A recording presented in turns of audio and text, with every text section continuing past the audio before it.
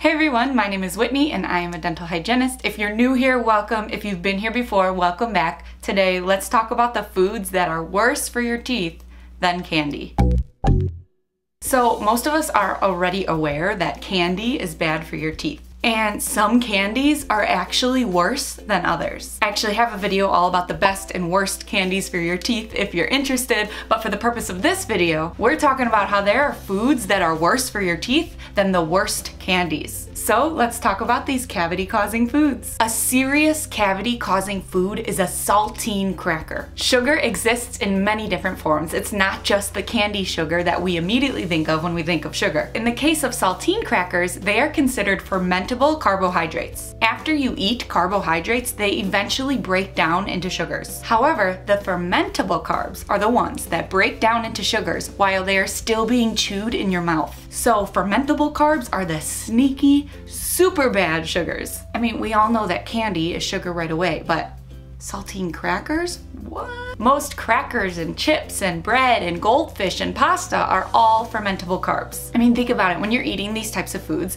when you're chewing on them, they start to get sticky and stuck all up in your teeth. And of course, when food gets stuck into your teeth, that makes matters even worse because it's harder to clean out. So when you're craving starchy carbs like bread, try to eat less refined varieties, such as whole wheat. They have less added sugars, which helps reduce your rate of getting cavities. Also, try not to let these carbs be stuck on your teeth for a prolonged period of time. And make sure you are always drinking water while you're eating them to help wash it away off your teeth. Dried fruit. I mean, really, it's basically candy. It's sticky, it's high in sugar.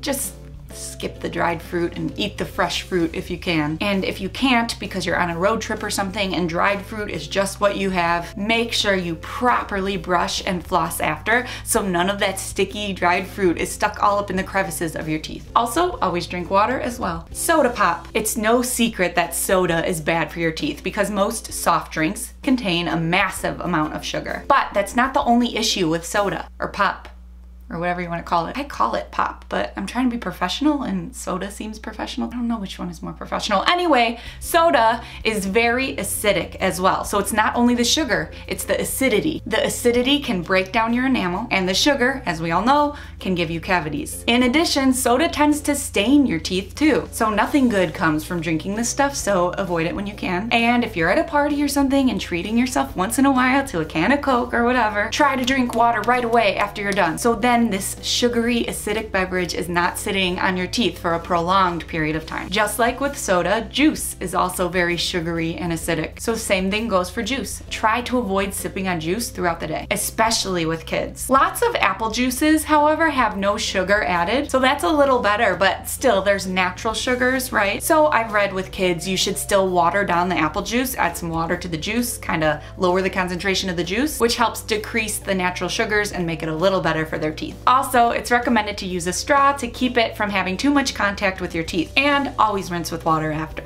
Gummy vitamins. Again, they are basically candy. Although healthy for your body, very unhealthy for your teeth. They are packed with sugar and also sticky, so if you can, choose vitamins that you can swallow or that are at least chewable. So when you rinse with water after, it won't be all stuck up in your teeth. Coffee and tea, both are acidic and diuretic, which means they can dry out your mouth. Dry mouth, meaning not much saliva in your mouth, makes you more prone to both cavities and gum disease. And of course, most people tend to add cream or sugar itself to their coffee, so it's just a whole thing of bad for your teeth. And of course, the staining. I've heard that sometimes tea stains your teeth more than coffee, but of course it depends on the tea and it depends on the person. Either way, after you're done with your coffee and or tea, always rinse with water so it is not sitting on your teeth. Sorry, I keep saying drink water and sip on water and rinse with water after each thing, but it is so important for your teeth to drink water. Cough drops. They are essentially candy. Don't eat them unless you absolutely need them for treating a cough. Beer, wine, and cocktails. All the good stuff, right? The reason these ones are super bad is because oftentimes when you're drinking these, you don't just drink them and you're done. You sip on them, right? You be sipping. And the longer, the prolonged amount of time that this stuff is sitting on your teeth, the more likely you are to get a cavity, especially with the carbs in the beer, the acidity in the wine, and the sugar-filled cocktails. It is all bad stuff. I know you all get the point, you get it. Oh, but one more thing. Alcohol can also dry out your mouth. So like we said earlier, dry mouth can cause both cavities and gum disease. So not only should you rinse with water after consuming alcohol, but it's also a very good idea to add a fluoride mouthwash to your bedtime routine after a night of drinking. Ice. Although there are no sugar or carbs or acid or anything, ice is hard.